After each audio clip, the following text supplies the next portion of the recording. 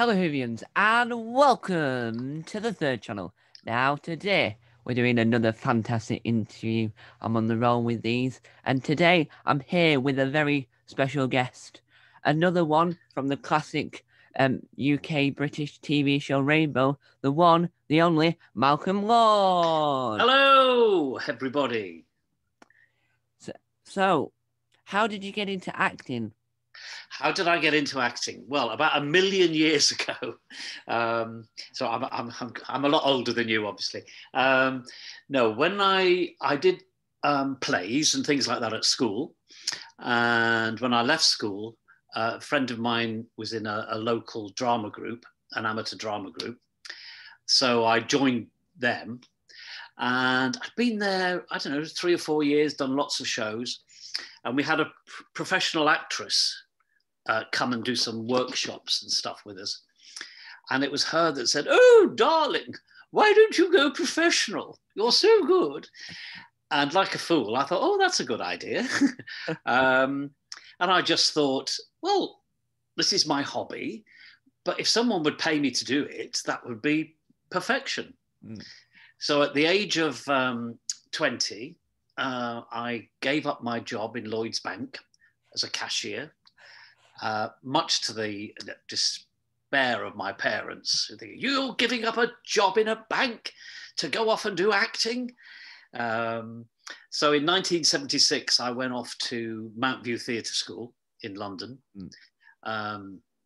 which is still going, and did a 3-year acting course, which was quite tough in that 45 students started the 3-year course and 15 graduated.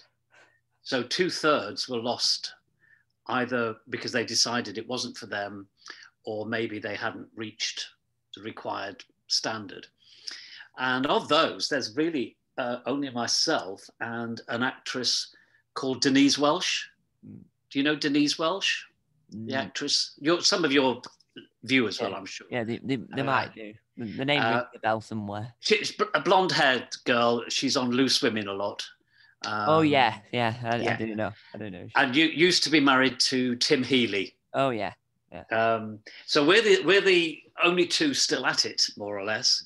But that's how I got into acting.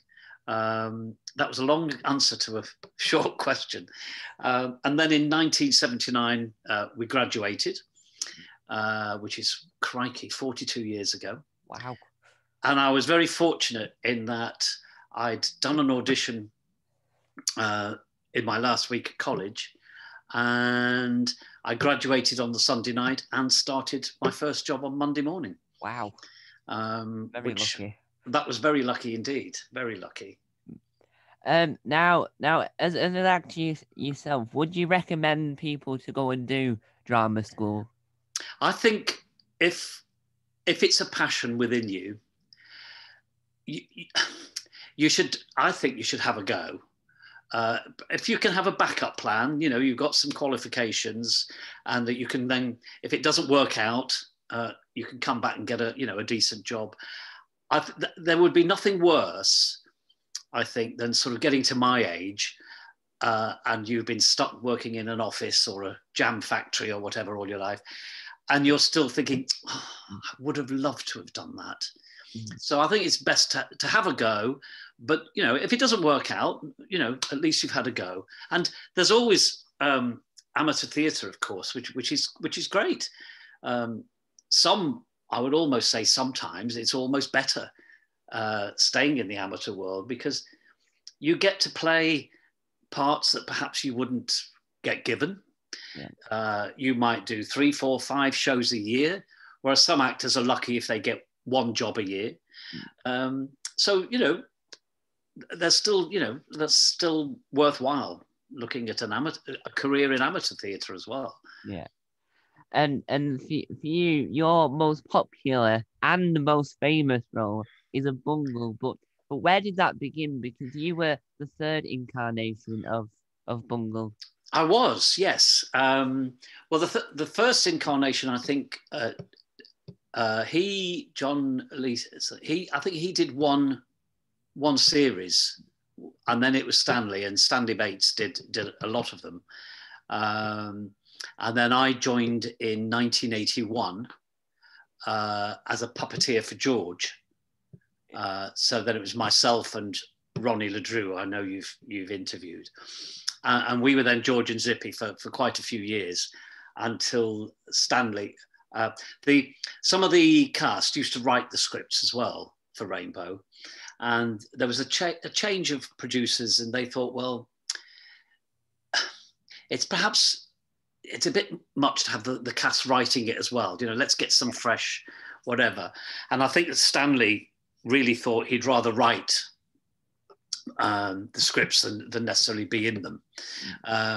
So he stepped aside, and I then, was it promotion? I suppose it was a promotion because I was allowed to walk and talk at the same time, as opposed to being a puppeteer. And as an actor, I suppose I was always more of an actor than a puppeteer. So it was better for me. I had done, before that happened, we were doing a stage version of Rainbow. And a few people, not all the cast could do it because they had other commitments like Ronnie and Stanley. So I actually did Bungle on the tour before I did him on the telly, if that makes sense. And from then on, when Rainbow ended, Bungle, George and Zippy went into quite a few pantomimes and stuff. And there's another story there about the next phase of my career of becoming a pantomime dame, which I've been for the past good few years. Yeah. And with having, like, it happens a lot within the world of like pantomime and children's cinema, where classic puppet characters appear in the TV, then once their shows are like ended, they move on to their theatre debuts. Like Basil Brush is another popular one that's in there. But how did you keep the voice like very similar from all the others? Because it'd be hard to keep Bungle's voice going. Yes, because I mean, obviously you don't want to have, because it was the same costume. Stanley and I were similar heights, so Bungle looked the same. So I had to try and sort of, I'm not an impressionist, but I tried to pick up the same sort of tone and quality of Bungle. And even now, sometimes when you look at an old Rainbow episode, and I'm thinking, am I George or Bungle in this? I can't remember. And sometimes it takes a little while. I think, oh no, that's Stanley, and I'm George or whatever. And then I suppose it's like Roy Skelton, who did the voices for George and Zippy. If you look at early episodes, the voices do, Zippy got more,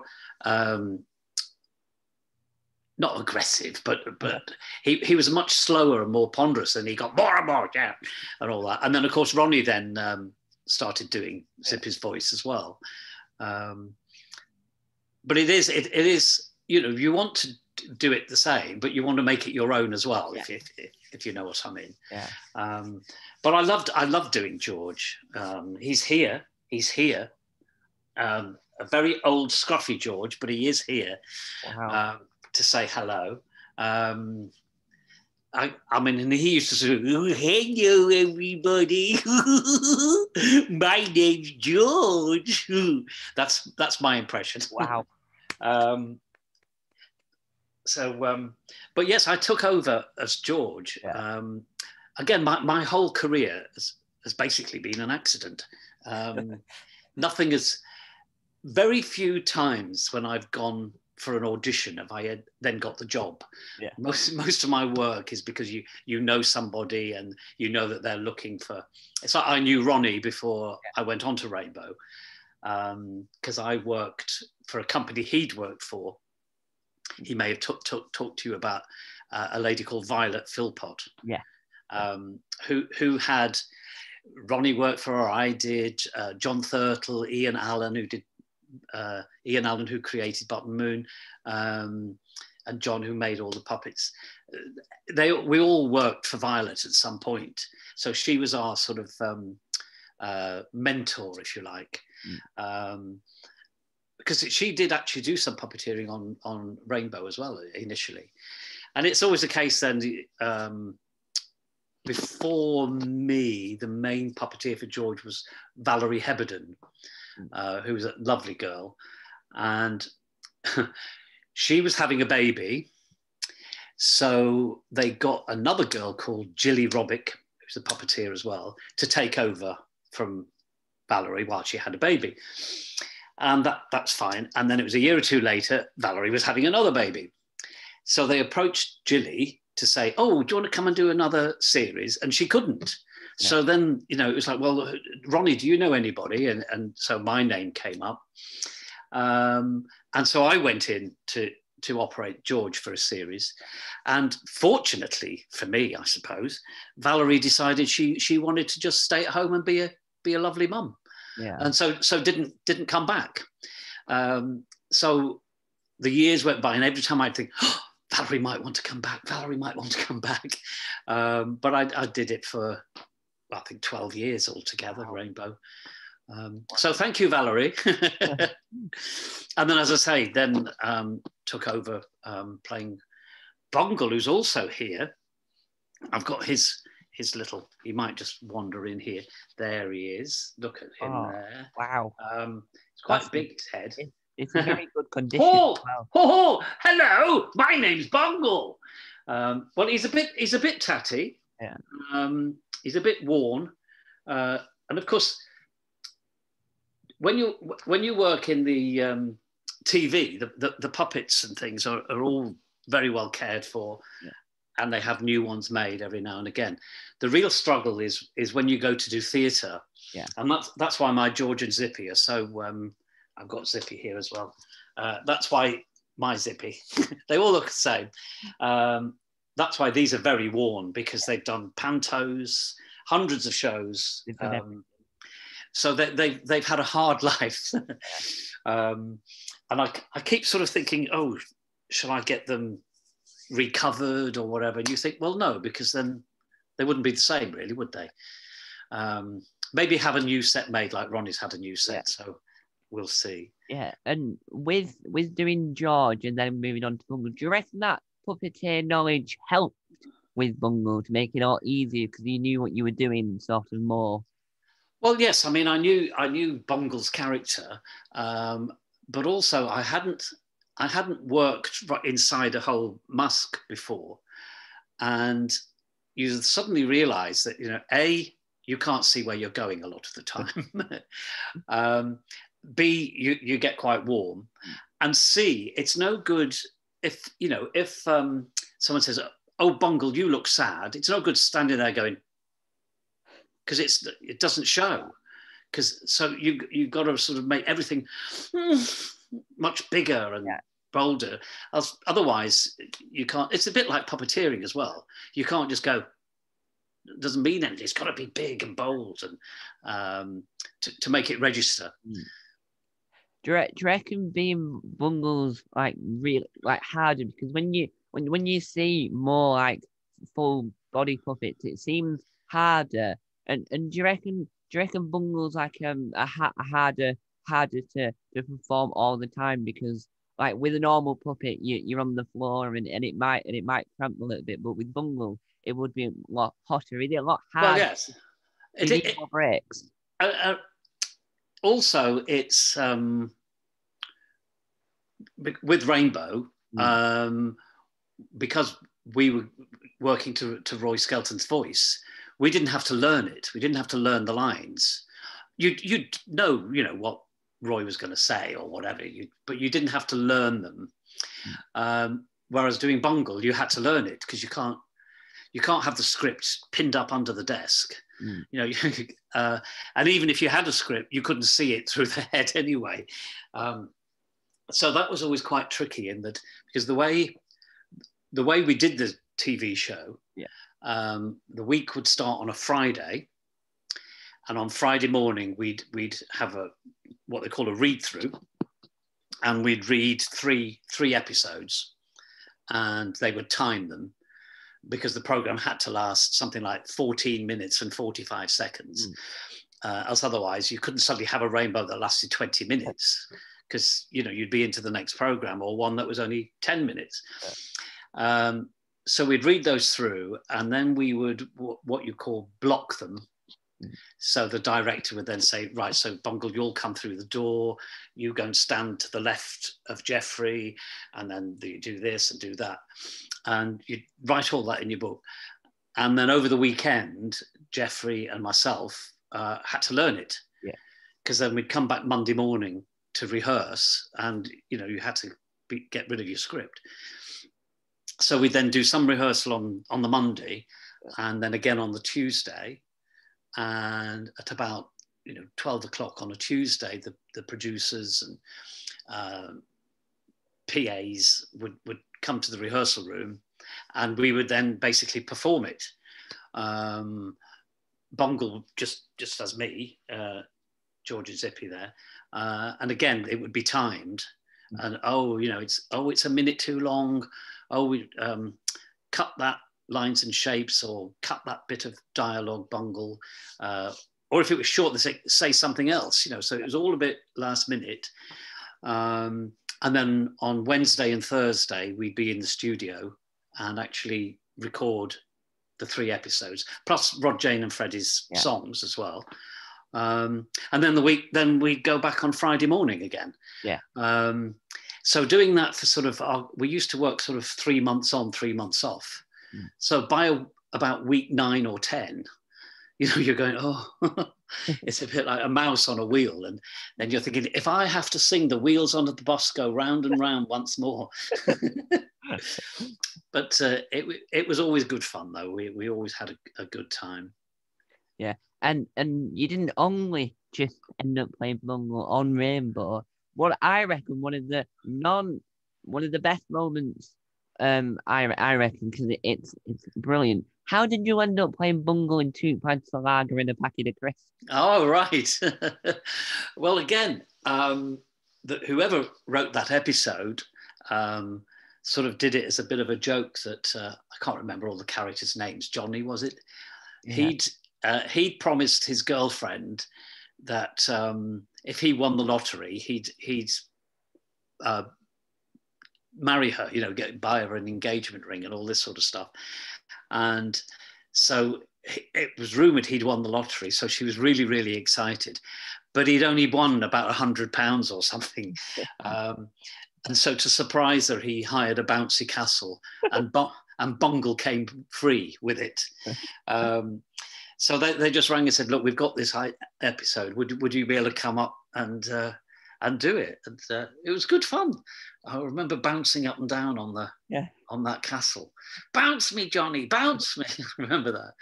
But it was really just a little bit, and a little bit at the end of the credits. But they showed that a lot of times, because I don't know whether you know, with television, you get paid your fee, but if they show it again, they have to pay you a certain amount of money. Not your full amount of money again, but a repeat fee. And for years, little bits of money kept coming in, 2 pints of lager money. Yes, that was one of them. And Bungle also did Keith Lemon and Paddy moving picture show as a replacement for Chewbacca or something. I can't. And also the actor John Thompson, Brian Connolly had a series where he'd interview a celebrity. And I don't know whether you saw that. Yeah. I can't remember what it was called. And apparently John Thompson, the actor from Cold Feet, as a small boy, was terrified of Bungle. So they thought it would be funny if, while he's being interviewed, I would come on. And he had no idea. I can't. Is it called Those Were the Years? I can't remember. It's when they talk about things they liked on TV and stuff. I'm sure it'll be on YouTube somewhere. Was it Telly Heaven, Telly Hell? No, it wasn't that. It was. I remember that knocking about. Something about years, but if you Google it, I'm sure you'll find it. It was one of those things, Brian Connolly's saying to you, was a kid, what was your face? He said, I like Rainbow, he said. He said, but that bungle, oh. He said, I remember once my mum came in and I said to her, Mum, Bungle must die. And so then Brian Connolly said, well, John, we've got a little surprise for you. You haven't seen him and on I came. But that was that. I can't think what all those years of TV or something. I can't remember. But yes, there was all these. And Jim Davidson, the comedian Jim Davidson, was a great fan of Bungle, George and Zippy. So we went on his show quite a few times. And various chat shows and quiz shows. Ronnie's done quite a few with Zippy as well. He did the Weekly Link. But when you consider that next year it's 50 years. Wow. That Rainbow first aired, October 1972, and people like you and never still talk about it. Yeah, it's really bonkers. 50 years. Yeah. Whether they'd ever remake it. I don't think they would now. But no, I don't think that's on the cards for remakes, because they've got. Because I reckon that they leave it where it is, because if they remade that would upset a lot of people. Whereas in like remaking other shows like Wurzel Gummidge and that, it upsets a majority of people like me. But it doesn't like cause like a massive outrage, because like certain people aren't around anymore, and it wouldn't have the same feel like Art Attack now. Now Disney own it. Doesn't feel the same as it did when Neil Buchanan owned it. I mean, I suppose I'm the same. When the things I used to watch as a child, the Wooden Tops and Andy Pandy and all that, they mean something different to you. You look at them now and you go, crikey, how could I have ever wanted to watch that as a child? Because it's so basic and primitive, some of it. But at the time, you absolutely loved it, and it's part of your childhood, and it should stay protected in a way. I mean, I would imagine if they suddenly decided to show a load of rainbows on TV, I think today's kids would still enjoy it. Yeah. Well, I mean, look at you. You're how old? 17. 17. You know, I mean, Rainbow was last on TV before you were born, wasn't it? Yeah, well, it's like really weird, because ITV owned the rights to Rainbow, but it used to be on Nick Jr. when I was really small. It was on for no apparent reason. Just like so was Bagpuss. So like everything just like collided, but it's so popular. But for me, I'm a little bit different to normal people my age. People sometimes say I'm 80 on the inside because I know more about TV in general from past, future, and present more than I know any like modern slang. I don't know any of it. I'm like I'm always back in time in some forwards, and it's always really interesting. But Rainbow's one of those programs that you, no matter what age you are, no matter what generation it is, you can always watch it and enjoy it. And that's the good thing about YouTube. DVDs, it's not really much on DVDs, but you can still buy the VHSs of it. But YouTube keeps a legacy, so more fans are coming to see it, and more fans are coming to find this beautiful. But what are the? I don't know what the legal things are with YouTube. Do the owners sometimes take programs down? Yeah, so copyright's an issue that I've faced in my time as well, and a lot of YouTubers do. But a lot of like old programs now are slowly being taken down. But there's a channel called Flashback TV that I think officially run it, because the official Rainbow Facebook page plays links from that. So I don't know whether it's anything to it. But do you own the rights to Bungle, or is that no else? No, the characters are all copyrighted. And I mean, if for instance, if they said, all right, we're going to bring Rainbow back, they'd have no obligation to use me whatsoever. They could cast who they like. So we don't. I own the costume that was given to me. So the same as the puppets. Because the way that the puppets used to work was that maybe we'd have a new set of puppets every couple of series. So we'd have what were called the transmission set, which were the new ones, and they were kept in this special trunk. And then we had TV studio rehearsal set, which would have been the previous best ones, if you know what I mean, to rehearse with in the studio. And then when it came to the take, we get the best out and use those. And then, of course, 2 series on, they'd make another best set. So that set would become the rehearsal set. And then the rehearsal set was like, well, who wants these then? You know, so eventually I think Ronnie had a set, I had a set, Roy had a set, and Jeffrey had a set. Because otherwise things like that used to go in what they called the crusher, because television studios can't keep everything. They would just go into this machine that just gobbled and squashed everything up. Sets, you know, it will all just disappear, because it was, I suppose, sometimes cheaper to make it again than it would be to store it all. So they've been rescued, bless them. They've been rescued. Like your pride and joy. And now, as you said earlier, it's coming up to 50 years, and Sesame Street had its 50 years not so long ago.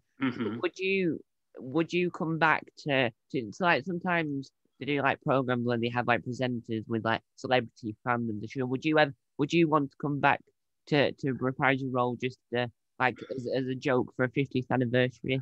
Oh yes, I'd be quite happy if, you know, someone said, "Oh, let's all get together and do something." No problem at all. It's just that Bungle is a little bit scruffy now. Fremantle, who own the rights, they did make a new Bungle, which I've worn. I think I wore it on that Brian Connolly and John Thompson thing. And it's not bad, but I do love my Bungle. He's lovely.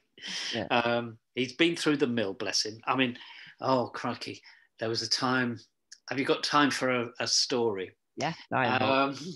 It's when we were touring, and we were at a theatre called the Liverpool Empire, which is a huge, big theatre in Liverpool, obviously. And in the theatre, you have before the show, you have what's called the half-hour call. Then you have a 15-minute call, and then a 5-minute call, and then what they call beginners. And beginners is sort of 5 minutes before curtain up. So you've then got 5 minutes to get down to the stage and be ready. Because often, if you ever go and see a theatre show, you're looking at all these curtains, and little do you know that, you know, there's probably 6 of the actors all standing there behind the curtains waiting, and can hear the audience. So never say anything bad about somebody who's in a play, because they might hear you. Anyway, I was in the dressing room and I suddenly felt terribly ill. And I thought, I'm going to be sick. I can't, and I was terribly sick, food poisoning. And I thought, I can't do it. I can't possibly put that Bungle head on. I can't do it. So I called the company manager and I said, I don't think I can go on. I feel so ill. And she said, well, you've got to. There's no understudies. I think they had a girl that sort of did wardrobe and merchandise that would have to do it in an emergency. She said, once you get on stage, you'll be fine. You'll be fine. So anyway, I did the first scene, and then I came off and I was just so sick in the wings. Everywhere. It was awful. And there's no way I could carry on. And this poor girl, they got me out of Bungle and put her in it after I'd just been sick. It's vile, isn't it, this story? And she had to go on, but of course she didn't know any of the words or anything. So I stayed in the wings and did the voice from the wings with a microphone. So I'm sort of going, oh, hello, Zippy. And this poor girl was on stage doing it. But the thing was, poor girl, she didn't know where to go, where to stand. So I was having to sort of say like, oh, I think I'll just look through the window, you know, so that she'd go and be in the right place. And that was a nightmare. Nightmare. Yeah. So yes, these poor characters, they've been through the mill. Yeah. And if you were, my idea for a 50th anniversary special, which I'm going to air out now, just in case anyone from ITV are watching. Probably not. but what could be really funny is that how if you do like one of those, they did it for the 30th anniversary where they had like celebrities talking about why they loved the show and then clips and here and there and the presenter. And it'd be really funny if they bring the characters on just saying what they've been doing for the last 50 years since Well, yes. Life Rainbow, and it'd be rather funny to see some character development in a funny sense. Well, yes. You mean what Bungle George as if you've been up to as them, not as us. No. Where have they gone? Where have they been? Yeah. And what they ended up doing. Yes, that would be fun. Right, because fans for years have been like doing like using them, building their own puppets and using them. So there was like a Mickey take of Top Gear where that's right, yes, where Bungle and Zippy and George were on it, but it was like more for like a grown-up audience because they added it was a little bit rude, wasn't it? If I remember right, there's been a few of those, and it's a bit like the famous one that always does the rounds. About well, you've seen it, I'm sure. And everyone saying, how did this ever go out? I don't know whether you know the true story about that. No. Sketch. Do tell. What that happened there? You know the one I mean? Yeah, I do know the one you mean. I'm not saying any of it for legal reasons, but people will find it. Just Google Rude Rainbow or something. And how that came about, it was never made as a proper program. Yeah. Every year, the ITV regions, so you've got Thames, Central, Granada, Yorkshire, all those sort of things. We'd have a big get together, a big sort of garden party. And there was this thing where each region would submit perhaps a little spoof, or certainly this year, a spoof of one of their programs. So you might have got, a funny little bit from Coronation Street or a bit from Emmerdale or The Bill or whatever. And so Thames decided we'd do this little spoof of Rainbow where it was just full of double meaning, really. A 3-year-old, 4-year-old would sit and watch it and not think there was anything wrong with it. Yeah. But there was a lot of double meaning. And so it was only ever done as a private little video, really. Yeah. And we won the prize for being the funniest, the best. And that was it. And then suddenly, like 10 years later, it appeared. And it was like, well, where did that come from? But it was all done innocently as well. Yeah. But that always comes up. Yeah. And that's the thing that really confused me as well. Like, I don't know how these people are getting hold of these, like, it's like a lot of like US remakes and programs that never aired. People just randomly getting on YouTube, and it's really, really quite odd. And so what's your like favorite memory of like the Rainbow fans today? What's my favorite Rainbow memory? Yeah. Oh, crikey. I mean, I think getting the job anyway, because it was my first television thing. And I was absolutely thrilled. And it meant I had quite a good pay rise as well from working in the theatre, because it paid better. But I always, and I think seeing my name on the credits for the first time, it was like, oh, that's me, and that sort of thrill never really left me. Whenever we'd, walk into the studio, I always got this thing, oh, I'm in a television studio. This is wonderful. Yeah. But as for, and again, what I'll remember is the laughter, because we laughed such a lot. There was never any really falling out or anything like that. We had a lot of fun. Yeah. And people often ask me what my favourite episode is, and there's so many, you forget them. But I'm quite proud of Super Bungle. Yeah, I think that's a good one. That was quite uncomfortable because I was basically sewn into that suit. It was like and you couldn't really, to take it off, you'd have to take everything off. Do you know what I mean? So I stayed in it for a long, long time. Yeah. And there was a lovely, I think one of my favourite George moments, here he is, was when, you probably may know the programme more than me. There was something about Geoffrey was selling the Rainbow House. I don't know whether you ever saw that one. It may not be one that's seen. And we were packing up. We were going to move from the Rainbow House to somewhere else. And George didn't want to go. He really didn't want to go. And they left him on his own for a while. And the telephone rang. And it was the estate agent or something. And George answered it, and he sort of looked around and he goes, "No, this house is not for sale," and hung up. And so I just remember he was so proud of himself. But lovely, lovely memories. Lovely memories. Well, that's what a lot of kids don't like moving, and seeing bungling that would resonate with them. Well, I mean, that was the whole thing with Rainbow. It wasn't just here's a funny program, just sit and watch it. There was usually a message that not everyone would pick up on, but as you say, if a child was nervous or worried about moving, they might think, oh, well, maybe it won't be so bad. I don't know. A lot of issues were covered as well, really. And one of my favorite episodes of Rainbow. I don't know if you were around at that time, but were you there when the sort of crossover with Sooty?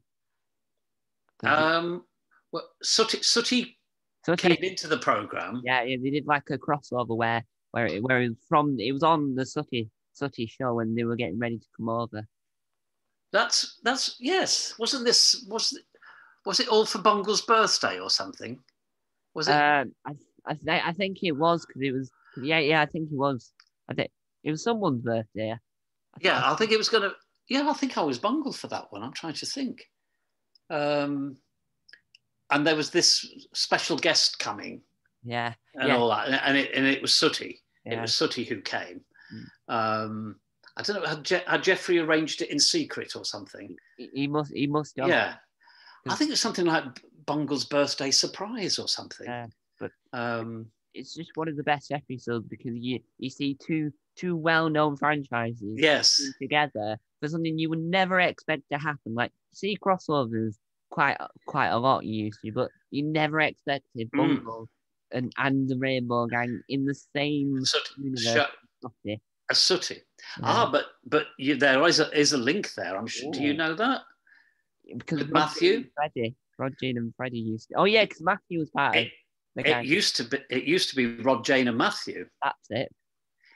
And then Matthew went on to do Sooty because his dad retired from it all. And then it was Rod, Jane, and Roger. Yeah. And then Rod, Jane, and Freddie. And Freddie and I joined in the same year. So we were both new boys together. There's quite a few.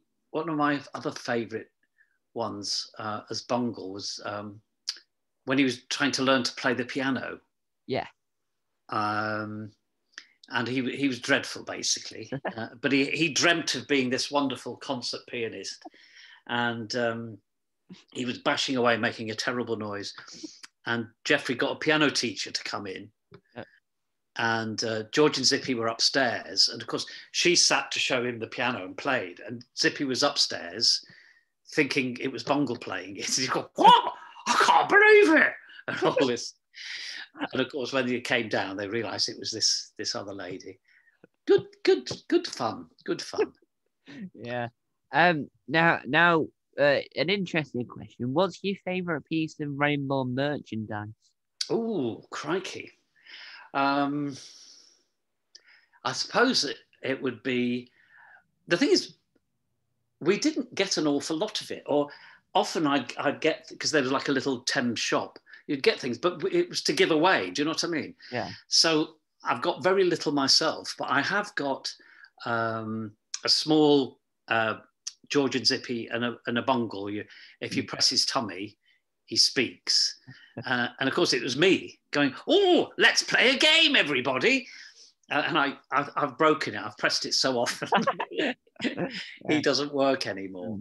But they're lovely. But I used to like the annuals as well. Yeah. Well, Ronnie had one of those when I interviewed him. He showed me an early one where Bungle looked a little bit more. Oh, very scary. Yeah. Actually torn him down. Yes, he was a bit. Yes, we were always given an annual. Well, we didn't have to pay for it. We got given an annual. But sometimes now as well, you think, crikey, if we kept more of that stuff, we'd be able to retire, wouldn't we, and sell it all? Because it's things like the scripts.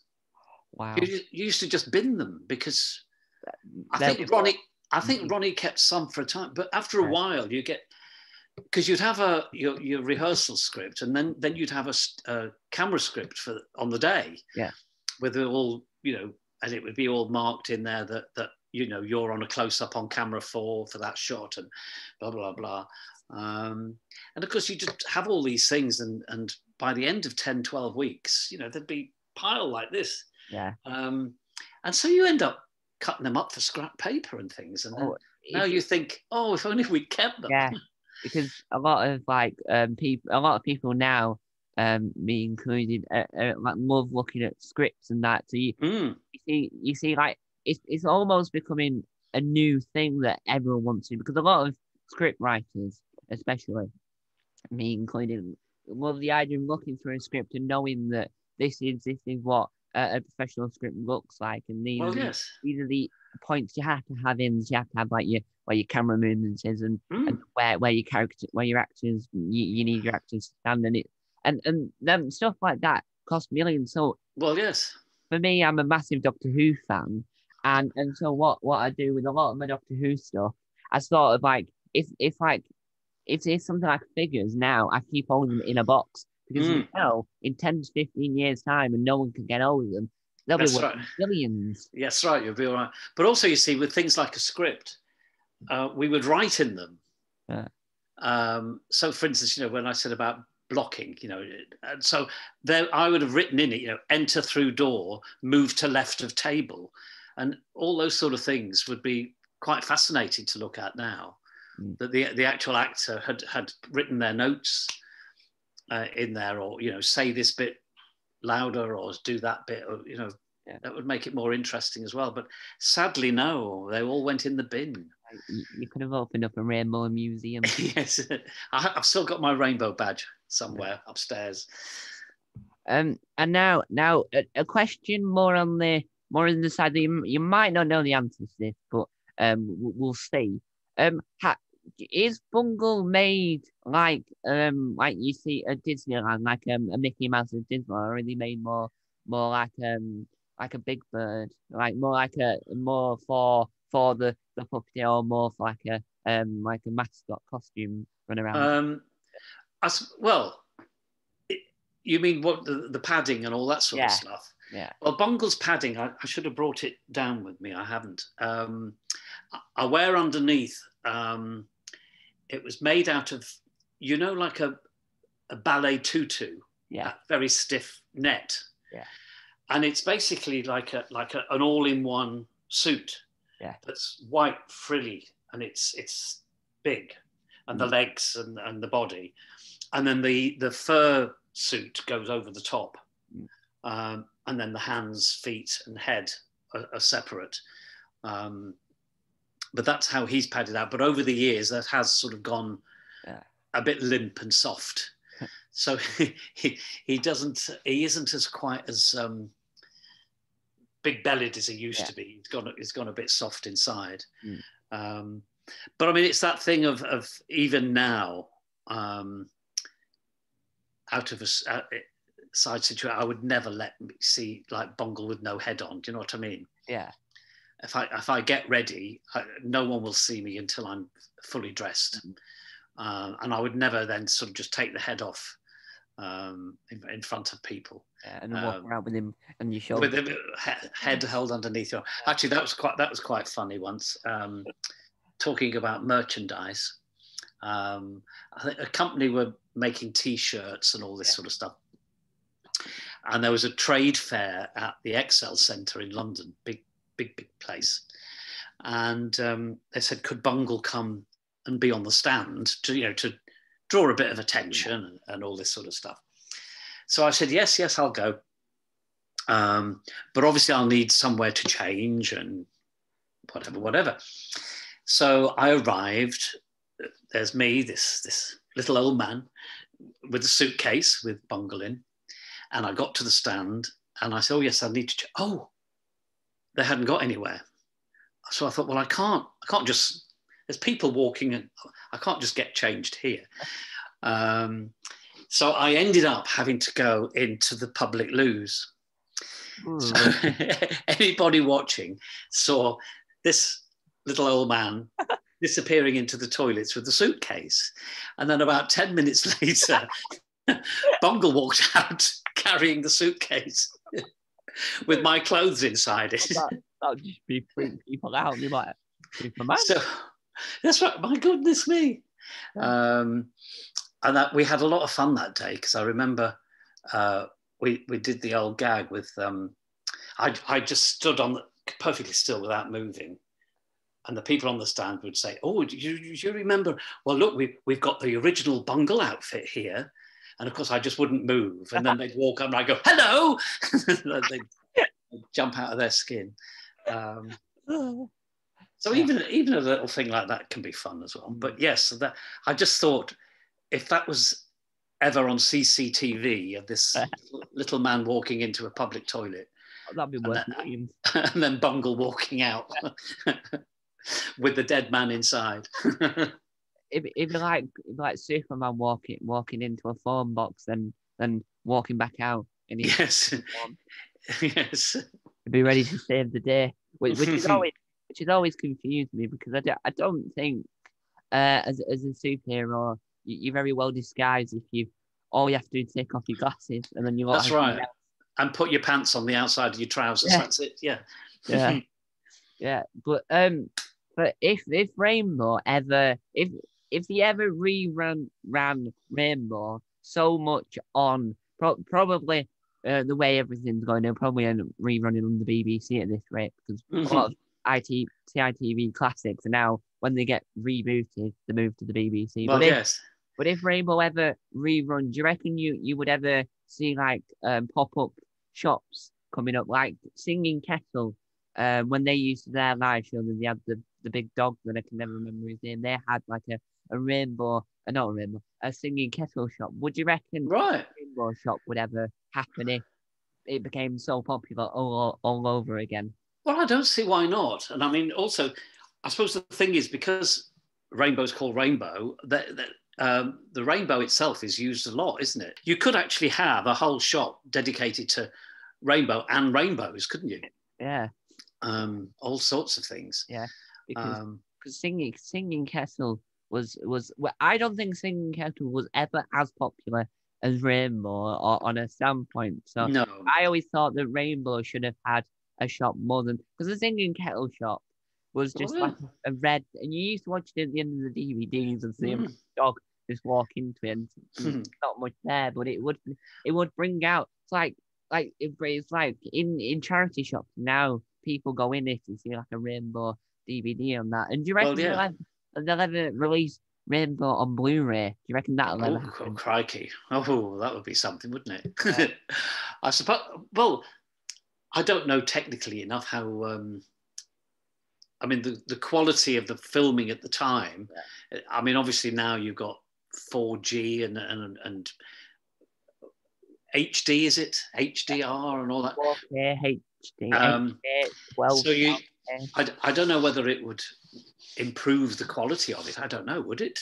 Well, can you Blu-ray something that was quite old? Yeah, well, a lot of stuff are doing that. So at the moment in July we've got like Pugwash and them are all coming to BritBox, which is BBC, ITV, Channel 5, Channel 4, Comedy Central UK, film for, and that's that they bring in more classic shows because ITV own it more than the BBC. Mm-hmm. And so ITV have added all these shows like Banana Man and all them, and they look really really good. So I think Rainbow deserves to be on a streaming service. So one, Right.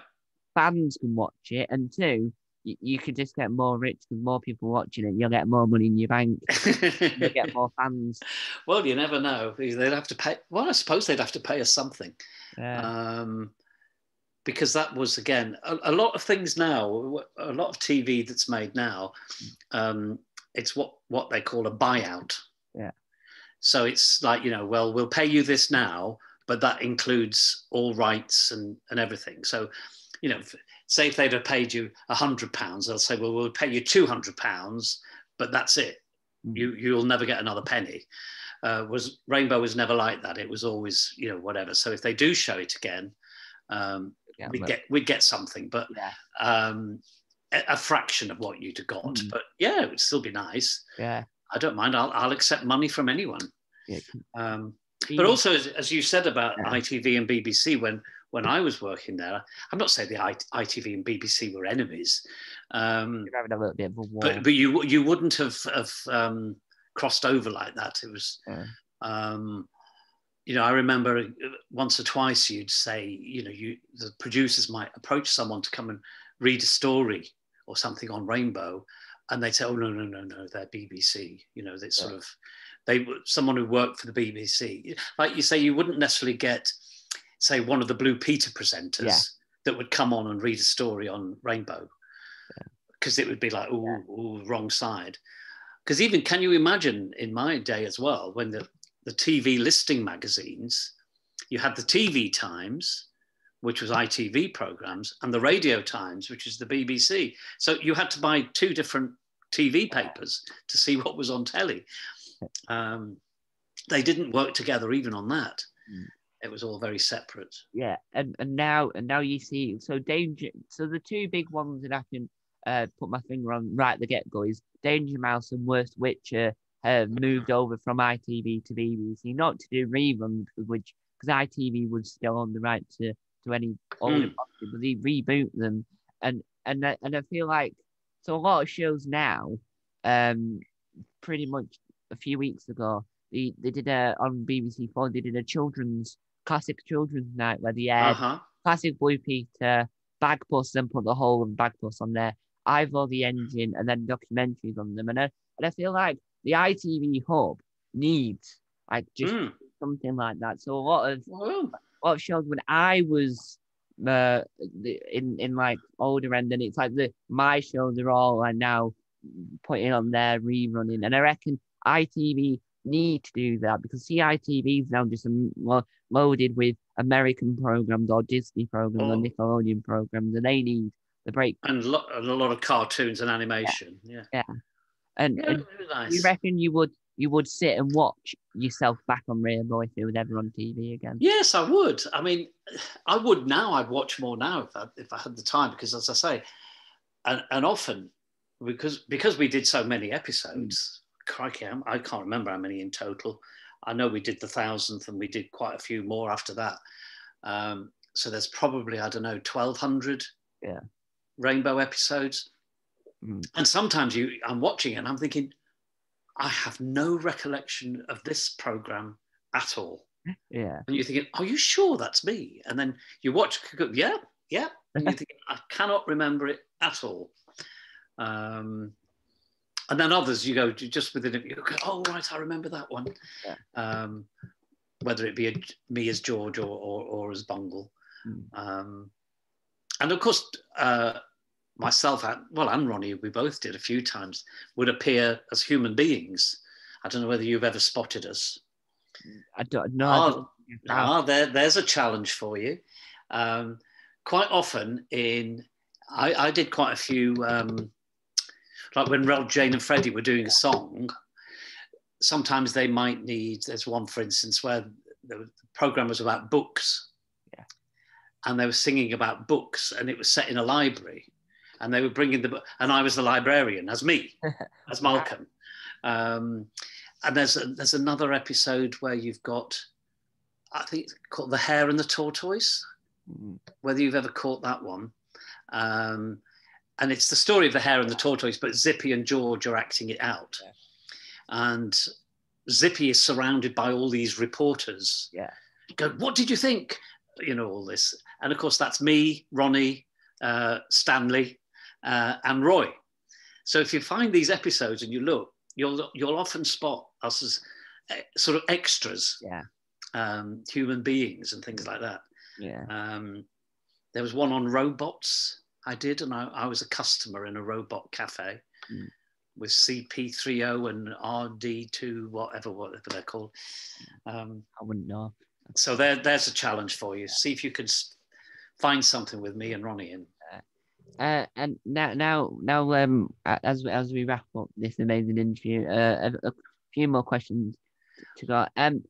How did your parents feel about this when you first appeared in Rainbow? Were your parents supportive? Did they sit down and watch you? Well, yes. I mean, I think they were very pleased for me, and that I was earning, better money. But my mum, my mum was quite funny in that. You know how they always have about TV ratings. She had this idea in her head that if she had the telly on, she'd click up as a viewer. Do you know what I mean? So more people were watching. And she actually said once, "Oh, she'd know. I always put Rainbow on. I don't watch it, but I always put it on to put the ratings up." So I always had this vision of her going, "Oh, it's 12:10, putting the and then going away and doing the hoovering, but never actually watching the program." Yeah. Well, the theme tune. We'll go on to that. The theme tune. They're another part of TV that really just is amazing, as well as the program themselves. Do you if Rainbow's ever mentioned in a song or like Matt Berry did his own iteration of the Rainbow theme tune, do you get any money any money in referencing Rainbow? Or no, not at all. And the people who actually wrote that theme tune were the original group, which was called Telltale.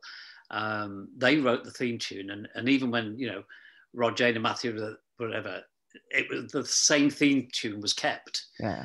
So I'm assuming that because music copyright is usually a lot tougher than other things. That, but again, maybe they sold the rights to it. I don't know, but no, we were purely actors, puppeteers that were employed. So have none of the I mean, thinking about it, when Thames lost its franchise and was no more, that would have been the time. And if only we'd thought about it, we could have said, "Oh, well, could we buy the rights to it or something?" And they'd have probably let us have it for next to nothing. It's not in use. And we would now own the rights still. And because Fremantle ended up with the rights, but that's because they acquired Thames Television at some point, and the back catalogue. So Fremantle owned the rights, but had nothing to do with it, really. And I don't think that they don't do anything with the characters anymore, do they? I haven't seen anything for a long, long time. And haven't been asked to do anything. Well, as I say, the last thing I did, there was the Brian Connolly thing and the Keith Lemon and Paddy picture show. So if somebody wants to do something, it has to go through them. But I don't think they're actually pushing anything at the moment or pushing any merchandise. But whether they'll do something when it's the 50th as a hook, who knows? You never know, because the Mr. Men recently had an anniversary, and Channel 4 did something for them, and so I reckon it's a matter of waiting by the phone. You might get a phone call. Oh yes, might get a call. Hello. Hello, are you still alive? You see, the thing is about Rainbow as well is the fact that it was on continuously. When I say continuously, every week for over 20 years. I mean, some soap operas don't run that long. Like I mean, Sooty is one of the oldest ones, but Sooty wasn't on every week. Whereas Rainbow was on once, twice, three times, sometimes every week from October 72 to December 93. Yeah, and then 21 years, every week Rainbow was on. And Sooty's been going for. It's been going longer, but it's not continuous. Yeah, but with the Rainbow and Sooty, there's a lot of like crossovers with it, with Roger and Freddie being the ones that they appeared for. So one of Sooty's 30th birthday. Right. Yes. And they sang the famous song that every time I'm sat anywhere, it just pops in my head and gets stuck in my head for the next 4 weeks. Yes. Yeah. And now coming to my final question. Who do you make the check payable to? Is that the last question? My final question is a question that a lot of people would want to know. Is how do you move Bungle's mouth? Do you do it with your own mouth, or do you have to get your hand in there to? Yes. Do you want me to show it you? Yes, please. I don't want to spoil it for. But if I turn this that way, hang on a second. There we go. You can see, if I can get the light in there, that's the lower jaw. Yeah. And that's on elastic. Oops. And then that goes in there. So as I go like that, the mouth works. I'll hang on. I'll put it on. That'd be easier. Yeah. So head on. My chin is now there. Yeah. So I'll just get it in the right position. So as I talk, it moves up and down like that. Yeah. Hello, how are you? So, and it's just then like puppeteering in that with George, that it's basically open on vowel sounds, closed on consonants. Yeah. Hello. Whereas a lot of people just go. It needs nothing. But to do it properly, you have to lip sync so that it looks as if George is actually saying the same words as me. Yeah. Ha, ha. You can't go ha, ha. And I think Ronnie would say the same. You know, I can just sit here and do that automatically now. Straight away. Open on vowels, closed on consonants. It's muscle memory. Yes, just do it. Both hands. Yeah. Yeah. And it's a lot of like Phil Fletcher is another fantastic puppeteer that I also interviewed. He was saying in a deleted scene, which you can check out on TGM Productions, fantastic channel. Right. Extra bonus hints and bits and bobs and random nonsense from yours truly. He was saying a similar thing, and for me, I'll say a little bit about me for a second. For me, I love puppets. I've got from the corner of me, I've got a whole rack of puppets and one puppet handmade by me and my mum. And that it's like it's a skill that is just like incredible. You watch him do it and then you try and imitate it, and it's really interesting because I'm one of those people that love just sitting and watching TV just all the time, and you watch it and you learn from it. So I get ideas and inspiration, and puppeteering is like you watch Jim Henson work and you watch everyone. It's just incredible. And where did that skill come from? Did you learn whilst on the job? Well, yes, because as I say, I worked with Violet for 2 years doing puppetry, and lip syncing is the thing, and keeping the puppet alive. But also, you see, if I show like that Zippy, he's straight on there. Whereas George, if I put him straight on, that's no good. Yeah. You have to then tip your wrist. So that you Mm. That's otherwise that's the same, but all you can see is his nose. So you've got to then bend your hand. So it's the eyes. You've got to lead with the eyes. So I've got my hand like that for Zippy, but my hand like that for George. Wow, that's because it's heavier. The nose is heavier, isn't it? That's right, and you've got to lower it so that the eyes are in shot. Yeah. Because otherwise, you're just seeing throat, and that's when you make a puppet, you've got to remember that as well. That the people have to see the eyes. Yeah. And often, especially with things like kids and stuff, often they can be sat on the floor and you're behind a booth. So again, straight away, all they can see is on. So when you make one, make sure the eyes are. Yeah. Because otherwise you'd have to be like this. Yeah. Because comfort is important, because you can have your arm up there for a long, long time. Yeah. Because Big Bird is one of those puppets that when you learn about how it's operated, you don't know how he's lasted that long, because he's got one arm up in the air, one arm in there, and he's in there, and for Bungle's a lot like slimmer, so there's a lot, you're a lot more incompatible, whereas for like Big Bird, he's got enough room, because Big Bird's a little more bulkier. There's not enough room for a monitor to see out and have it around the walls, and it's rather interesting. But but the last thing that my viewers will want to know: where can they see your stuff or rewatch stuff you've done? Oof. Well, I mean, again, there's a lot of it on YouTube, isn't there? All the rainbow stuff. I haven't got a YouTube channel of my own. I think there is a bit of me singing Stars from Les Mis somewhere.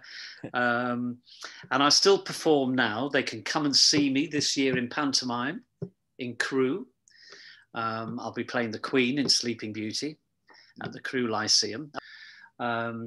Because I didn't tell you the story. I became a pantomime dame because Bungle was in Panto with someone who you probably won't remember. His name was John Inman.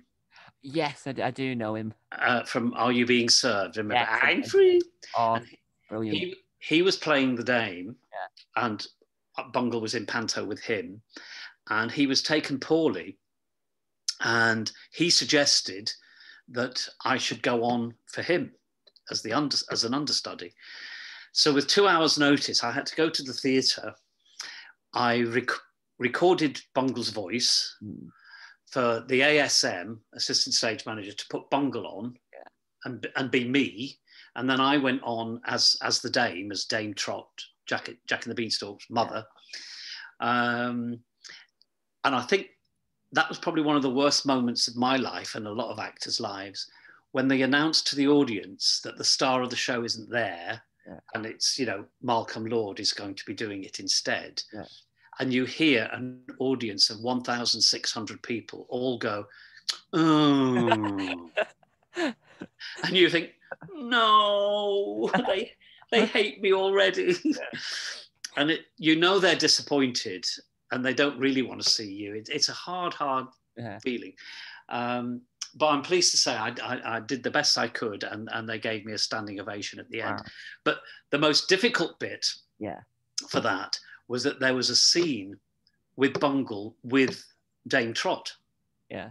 So suddenly I was talking to myself.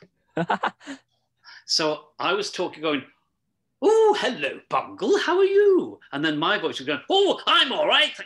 And it was like, this is weird. And of course, I kept wanting to say what Bungle was saying as well.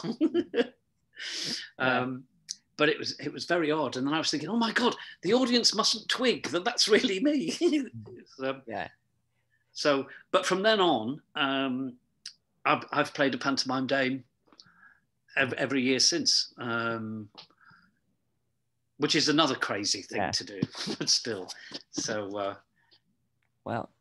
well, thank you for letting me interview you. My pleasure. And I hope you guys enjoyed this video. Now, if you want to see more from Malcolm, you'll be able to watch a very bizarre upcoming deleted scene which will be very funny. Hopefully, because my deleted scenes have got value of entertainment more on my part rather than yours. But hope you guys enjoyed this video. If you want to see more, go to TGM Productions for the deleted scene. Time or Tom out. Bye. Bye.